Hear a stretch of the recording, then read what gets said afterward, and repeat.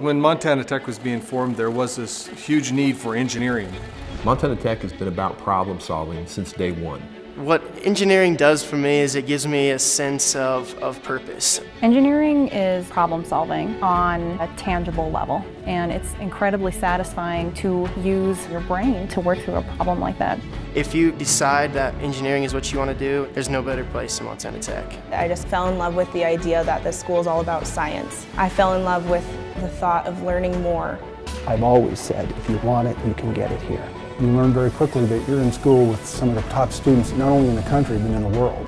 Montana Tech invests a lot in their students. The professors put in the time and the effort to make sure that we know what we need to know to go into the workforce.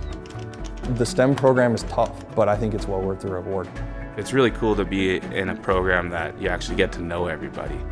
You have to really be here to understand how the community supports you, how the staff supports you, just how the kids around campus all support one another.